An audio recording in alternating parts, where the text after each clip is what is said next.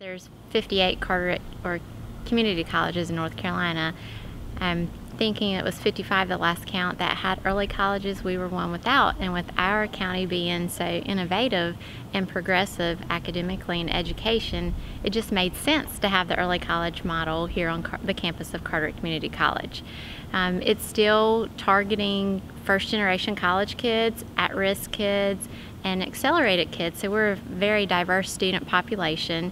We're located here on the beautiful Bogue Sound, which is wonderful, and we do a lot of fun events for the kids. Like today is Tacky Holiday Sweater Day, hence my outfit today. But just the need for Carteret County to have a fourth public high school available for students that is a smaller setting, more individualized, that exposes them to all different programs that is offered at a community college level.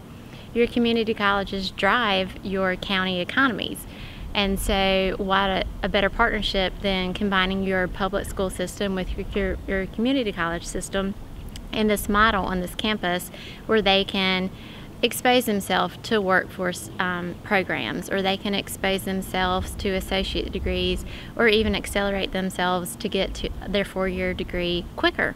And so that is what we're all about. We're career bound, we are college bound, career ready, and student centered, and so we're just very happy to have this partnership.